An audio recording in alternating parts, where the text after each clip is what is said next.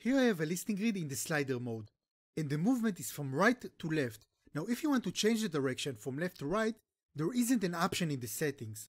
So to achieve this, we're gonna use the code snippet.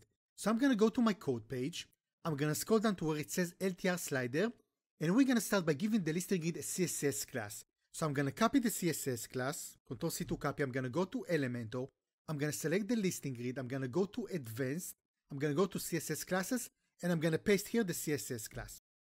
And I'm gonna click Publish. Now let's get the PHP code. So I'm gonna go back to my code page, and I'm gonna click the PHP code button to copy the code. Now I'm gonna go to my dashboard, and I'm using code snippets for my PHP code.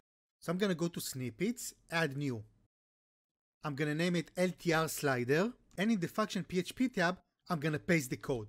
Then I'm gonna scroll down, and I'm gonna click Save Changes and Activate. Now I'm gonna switch to the live view. So right now, as you can see, it moves from right to left. If I'm gonna refresh, you're gonna see that it moves from left to right. So that's it for this one. Don't forget to like and subscribe, and I'm gonna see you in the next one.